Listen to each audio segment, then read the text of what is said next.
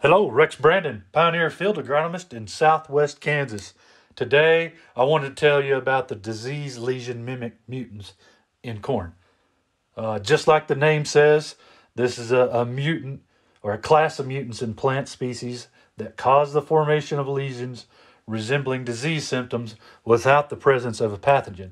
So the plant sees something that is not normal, as that is hits on its leaves. It shuts it down by killing off those cells so it doesn't spread throughout the plant. It's a hyperactive response to this.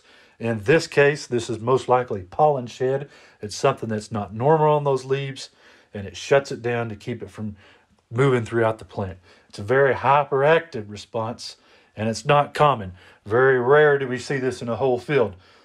Yield is very detrimental because the plant is shutting down the photosynthesis, or the ability to photosynthesize and produce more kernels in that ear.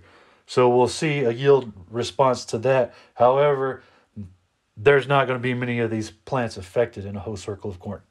If you got any questions or would like to learn more about these disease lesion mimic mutants in corn, talk to your local Pioneer sales agronomist, your Pioneer sales rep, or check us out on the website, pioneerseeds.com.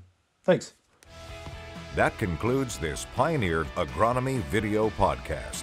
Visit our page on pioneer.com and follow us on Twitter and Facebook for more agronomy insights.